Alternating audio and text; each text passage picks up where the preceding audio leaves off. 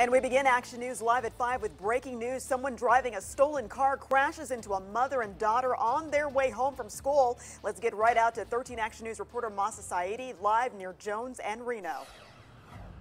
Yeah, that's right, Carla. There were two people inside of that stolen car. One of the suspects tried to get away right here. This is where police took that suspect in, but the driver actually kept going, speeding, going into oncoming traffic, crashing into a mom and her daughter. We talked with the father just moments ago.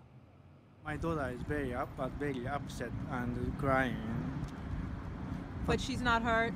Not injured at all.